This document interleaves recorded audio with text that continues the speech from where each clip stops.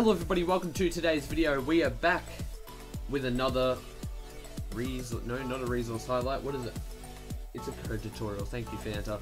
So, essentially today we are going to be making, and I'm still in this Discord call, totally forgot. Let's boomerang out of that. So essentially we're going to be creating a simple resource today. We're going to make a drum roll. No, all right. We're going to make a chat command resource. So this is going to be a simple chat command. We could do /me, for example. You want to make your own /me, this is how you do it. So what you want to do is you want to obviously set yourself up. I've added a folder in my resources folder here called tutorial resource. That's what it means, at least. And we're going to make a couple files in here. I'm using a workspace in Visual Studio Code to make this one work nicely. Make life a lot easier for us. And we're going to do it all client side. In the next video, tutorial resource, to be more specific, we will be making, I believe, a kick function. So we will be using server as well in that one. Probably only server. So, to start yourself off, it's always good to add some credit at the top. Fax boy. Whatever. And we're going to go client_script client.lua. Now that is referencing client.lua right here as a client script, so it's going to load it for the client. If you want to do a server script, you would type server_script, and you would put whatever you named the file. You could do sv.lua, you could put whatever we named the file, but we don't have a server script, so we don't need it. There's an example for you. I'll leave it right there so you can have a look at it.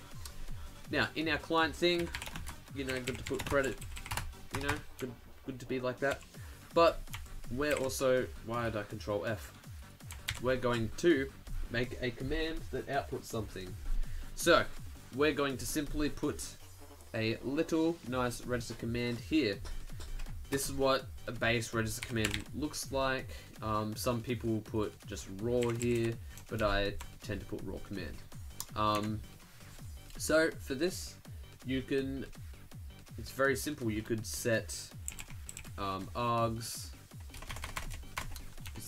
You could do pretty much anything you want. So if we set it to /me here, Phantom wants to leave the room, so give me 1 second.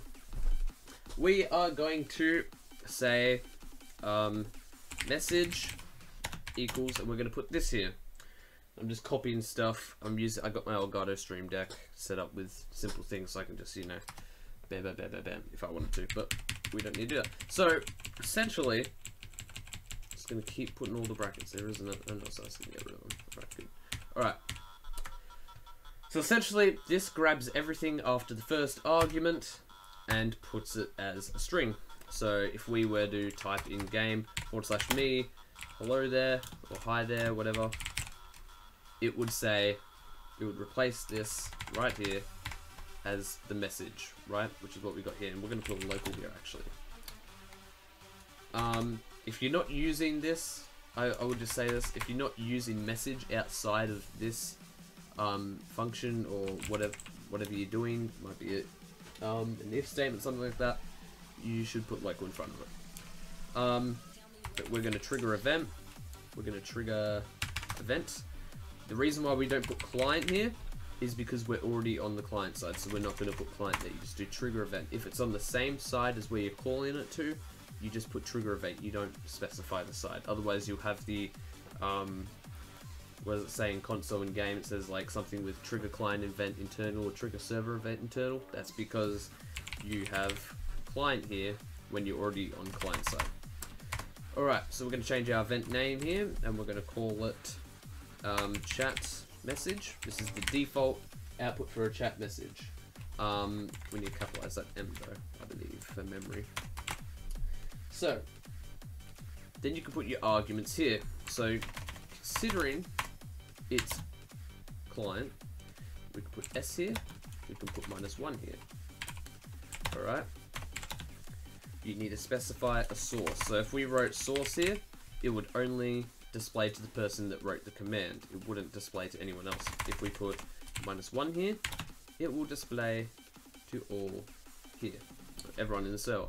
So now we're going to do a nice little format here we're going to use our up arrows. And for up arrows, you can reference this post here. Let's just find on the forums real quick. Forums is a nice handy tool if you're new, especially. Got a nice little notification here. What do we got? What do we got?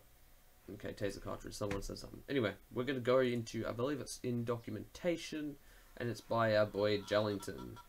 Jellington, something like that. Alright. Jellington. And these are all the chat colors here. Default chat colors.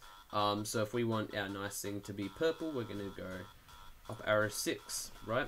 So we're going to go up arrow 6, and we're going to put in brackets maybe. We can do me, or we can do me, you know, and then we can put the person's name here, for example.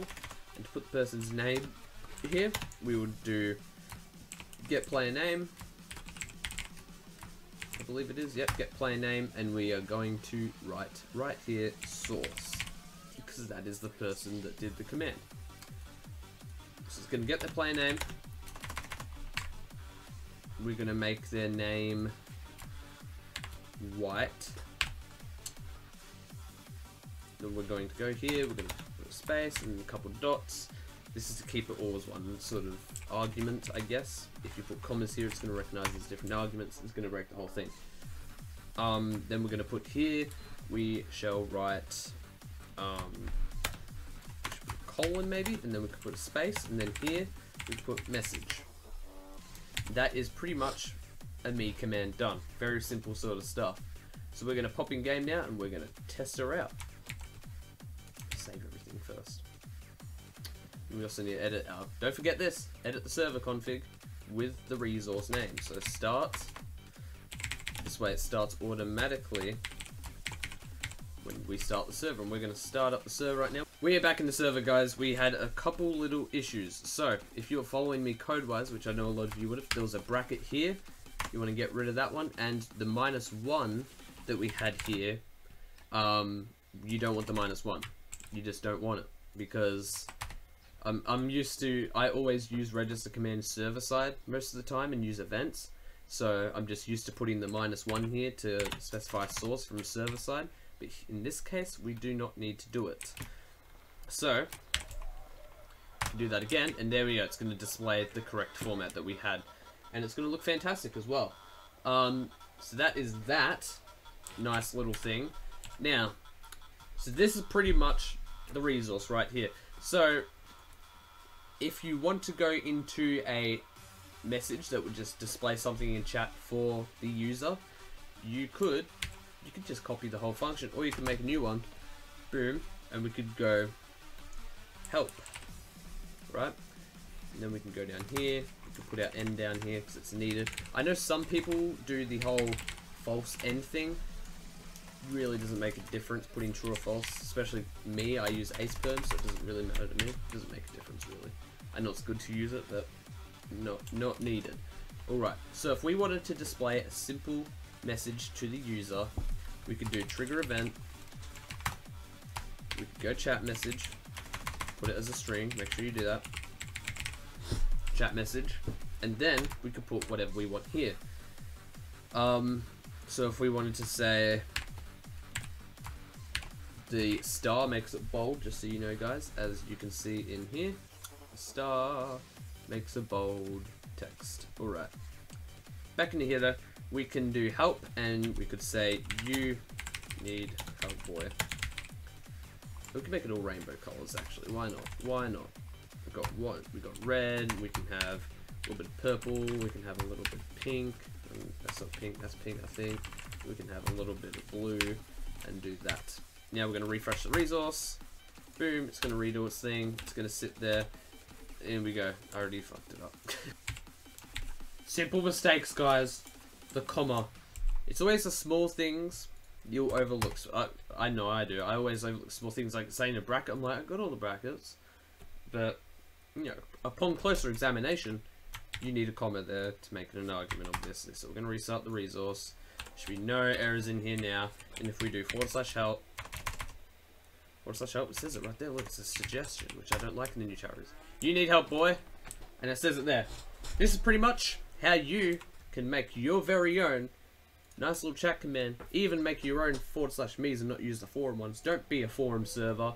hashtag it, put it in the video, put it all over the forums. Start hashtagging that on the forums. No more forums servers. Make your own shit.